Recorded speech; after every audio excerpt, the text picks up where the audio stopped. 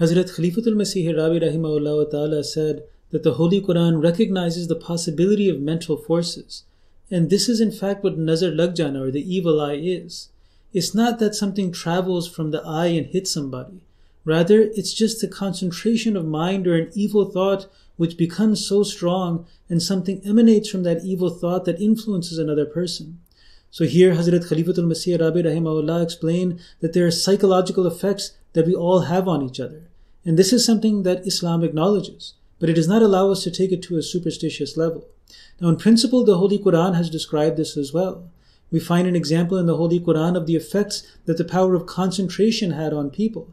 And this magic was only an optical illusion. It was a concentration of the mind by the magicians. It's narrated in the Holy Quran that Hazrat Musa a.s. replied to the magicians and said to them that, "Throw ye." And when they, as in the magicians, threw, they enchanted the eyes of the people and struck them with an awe and brought forth the great magic. Then Allah Ta'ala says that we inspired Hazrat Musa a.s. saying that, "Throw your rod," and lo, it swallowed up whatever they feigned. So from this verse of the Holy Quran, we learn this principle. Through mesmerism, the magicians of Pharaoh cast an influence on the minds of the audience. But when Hazrat Musa a.s. threw his rod on the floor, it snapped everyone out of that state, and their illusion was broken. It's on this principle of the Holy Quran that the Holy Prophet ﷺ taught that one way to break the effect of the evil eye is to bathe ourselves. The magic that the magicians of Pharaoh had done was a mesmerism that was broken by a rod being thrown on the ground, by being snapped out of it. So also bathing is a way that the Prophet ﷺ taught us to snap out of it. It's narrated in hadith that the influence of an evil eye is a fact. If anything would precede the destiny, it would be the influence of an evil eye. And when you are asked to take a bath as a cure from the influence of an evil eye, then you should take a bath. Now, when we look at the philosophy of wuzu, of ablution and bathing in Islam, it's not just physical, but it's also psychological. Water has a neutralizing effect on the mind. So on the one hand, bathing can calm a person down who's angry, and on the other hand, it can stimulate a person who's drowsy. Water has these same two opposite effects. When a person is excited, when a person is filled with anger, it can help calm them down. If we tell them that you should wash your face, you should do wudu, you should bathe. And in the same way, someone who's falling asleep, when they wash their face, it wakes them up. So in the same way that the rod of Hazrat Musa a.s. striking the floor broke the trance on the mesmerized audience, so similarly, bathing can refresh a person enough to break the influence of another person's negative thoughts on them. The psychological influence, which is very subtle, that can be broken just by bathing. There's a subtle physical influence that recitation of the blessed words of the Holy Quran can have. And this is what's called ruqya. This is a concept in Islam as well. Now, one concept of this is found in a hadith, that whenever the Holy Prophet ﷺ went to bed, he used to blow on his hands while reciting Surah Al-Fatiha and Surah Al-Nas, and then he passed his hands over his body. This was a type of ruqya that he did. It was a type of prayer. Then also it's narrated that the Holy Prophet ﷺ used to seek protection against the evil of jinn and the evil eyes until Surah Al-Falaq and Surah Al-Nas were revealed. After they were revealed, he took them for seeking Allah's protection and left everything besides them. So here also we see a ruqya, verses of the Holy Quran that were recited as a prayer, as a ruqya, and they were adopted by the Holy Prophet ﷺ to be safeguarded from the evil eye, from the psychological influences of other people. Also, it's narrated that once a companion of the Holy Prophet ﷺ was able to cure someone from a poisonous bite by the blessings of reciting Surah Al-Fatiha. On this, the Holy Prophet ﷺ said that, "How do you know that Surah Al-Fatiha is a ruqya?"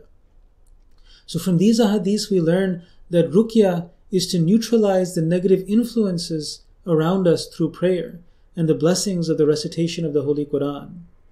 Another way that we can guard ourselves against the influence of the evil eye is through prayer. The Holy Prophet ﷺ said that there is no ruqya except for the evil eye or from the sting of a scorpion. So this is also what has been described, that there are certain blessings in words of prayer and in certain words of the Holy Quran.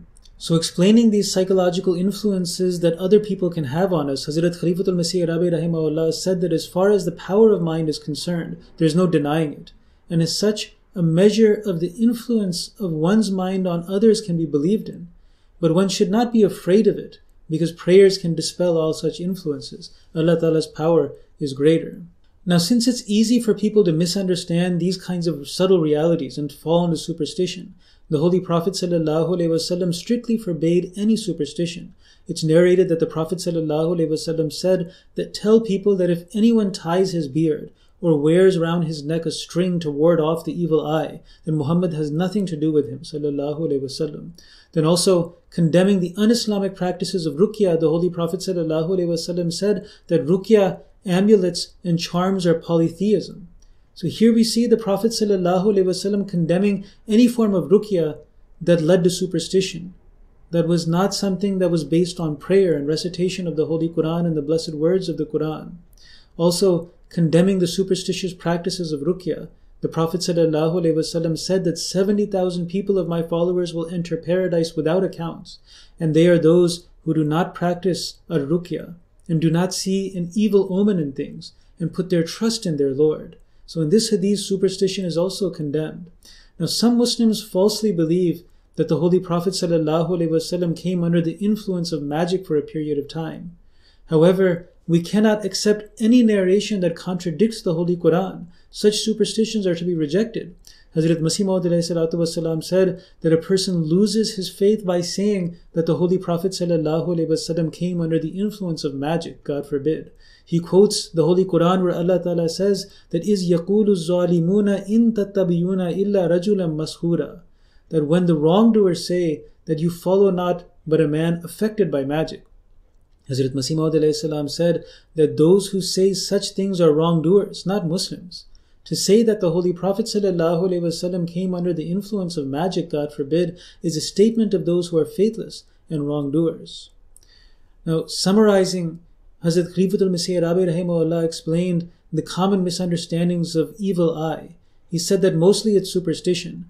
Most of the phenomena is understood as superstition. More often than not, the things that are related about nazar lag jana, the evil eye, events that are related about it, the bad effects of one's sight or observation, this is mostly reported very irresponsibly and in exaggerated terms.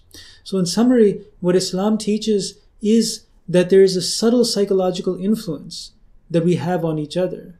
And also there are certain blessings, an effect in certain words of prayer and certain words of the Holy Quran. And these subtle realities are accepted in Islam. We do not deny it, nor can we deny it. But to take these realities to the point of superstition, to believe that they can have directly a negative effect on us, that we have to do un-Islamic things to be saved from them, this is something that Islam forbids us from. So the concept of nazar lag jana, the concept of evil eye in Islam, is something that is in line with our psychological realities. But it is a concept where we are saved from any type of superstition.